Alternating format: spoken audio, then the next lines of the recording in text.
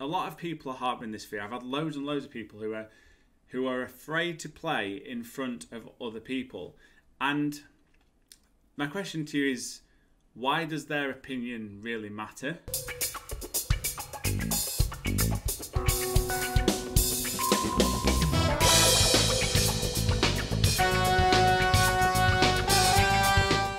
Hi everyone, how are we doing? So this is actually one of the first vlogs I'm doing. I want to just change up the channel a little bit, just so I can get more content out. I spent a lot of time trying to make arrangements and write pieces of music and teach people in a way that I never teach in my private lessons, I guess, with all my students who I see face to face.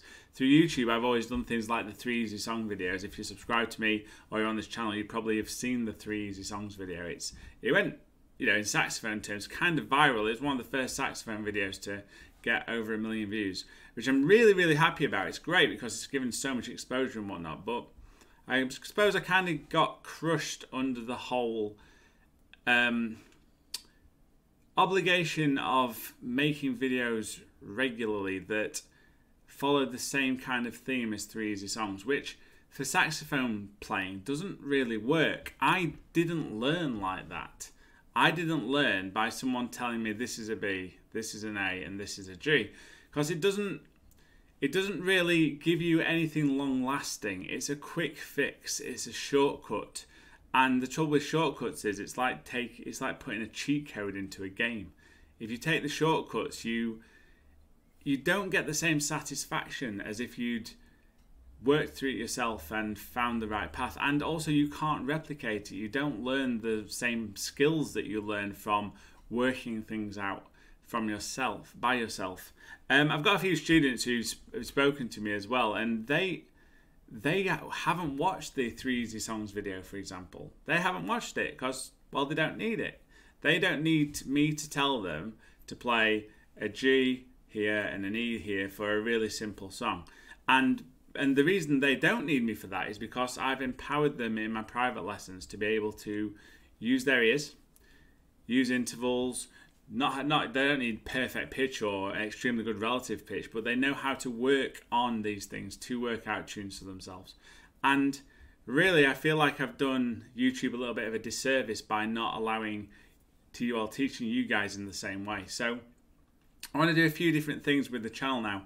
I'm going to start making a lot more of these kind of vlog things where I want to start tying in kind of what I do as a professional into this to hopefully have a bit of fun, inspire you guys, have a chat with you, build more of a community rather than me just giving you the notes to certain songs, which I don't think is very useful for anyone.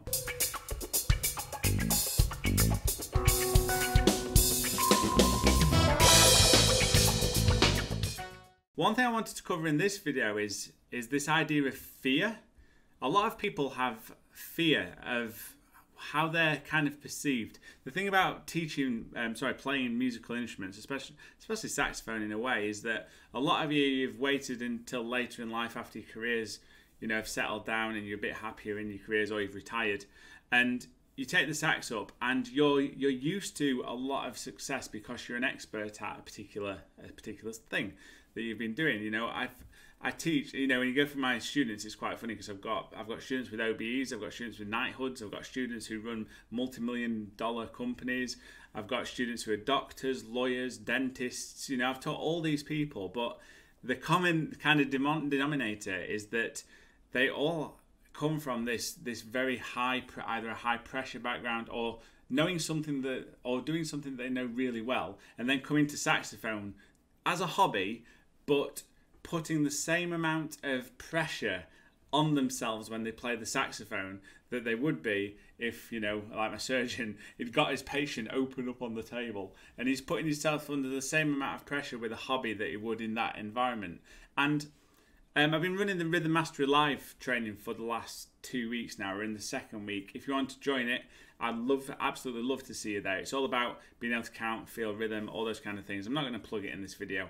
I'll put a link to it below. So if you're interested in improving your rhythm, you can click down below. But my point with this was that I've had people message me before the session starts saying, Dan, I'm sorry, I'm not coming tonight because I've seen that people have been playing for a bit longer than I have, and I feel a bit embarrassed about actually coming on camera and showing you, and I suppose exposing myself in a non-funny way, but they don't want to show us what they can do, and the Rhythm Mastery of Life isn't about that anyway. But it kind of made me think that a lot of people are harboring this fear. I've had loads and loads of people who are afraid to play in front of other people, and my question to you is, why does their opinion really matter?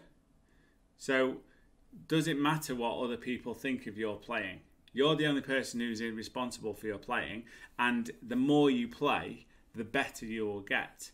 So don't put yourself under the pressure of, someone, having someone hear me and judge me is going to stop me from doing what I love doing, because you wouldn't do that in any other aspect of life. If you wanted to lose weight, you'd go to the gym. You wouldn't worry what people were going to think of you. You'd just go to the gym. I know some people do, but you'd have it in your mind that you wanted to get better. So you just, or fitter, or look better, or whatever. You just go and do it. And it's the same with the saxophone as well. If you want to get better, there's only one way to do it, and that's to play. And the more you put yourself in awkward or more challenging situations, like for example coming to a live masterclass, the better you're going to get. You are not going to be ridiculed. If you are ever ridiculed in a group, then you're in the complete wrong group, and you never will be. I don't know anyone who's gone somewhere and been ridiculed for their playing. It just does not happen. Everybody has been there at some stage, and especially in the musical sense, we all need to be inspired. We all need to hear great music. We need to listen more. None of us listen enough to music. If you want to get good at music, there's only one way of doing that, and that's listening to music all the time. But don't be afraid of what others think. Think on the flip side. I've got a student who's very afraid of her brother listening or hearing to her, because he always gives these little comments about, oh, is she playing that instrument again? Or, oh, she's at that racket again. He's only kind of ribbing her, but she's in such a place where she feels a bit vulnerable, and she's not totally comfortable with her playing, that she doesn't want those kind of comments, and she's finding them quite destructive. So what I said to her was, well, what about if you flip it on its head? What happens if you came in and said you were amazing? You're the best sax player in the planet. Does that matter? Well, it probably doesn't, because if you individually don't feel as a great sax player, or you don't feel that you're as good as you could be yet, then if someone tells you you're amazing when you know deep down that, well, I don't think I am yet, well, that doesn't matter yet. But that's not destructive. That's quite, we kind of ignore those kind of, oh, you're so good, when you know that, oh, I could have done that better. We ignore those comments, but we're not so happy with ignoring comments about criticism. But really, they're the same thing. They're someone else's opinions that don't affect us in any way, and we really shouldn't let them, because the only thing that matters, the one thing, is that you're enjoying yourself, and that if you enjoy yourself, you will move forward. You've got a routine, you're picking the sax up, you're playing lots and lots. So over the next coming weeks, I'm going to start filming more of my own practice sessions, because I think you're going to enjoy. I think you'll enjoy it. I think you'll enjoy seeing how I practice, how I try and improve myself, what I'm working on, and I think you'll get some very useful tips out of it as well. As well as I just want to show you a little bit about what I'm doing and how I'm going about things in other areas of life as well, because I'm not all about music. I'm quite, I've got a few different businesses that I enjoy to run, and I like running businesses. I like keeping fit. Not that I look like it most of the time, but I do enjoy keeping fit. I've got a family. I'm massive into gymnastics at the moment with my son, who's moving.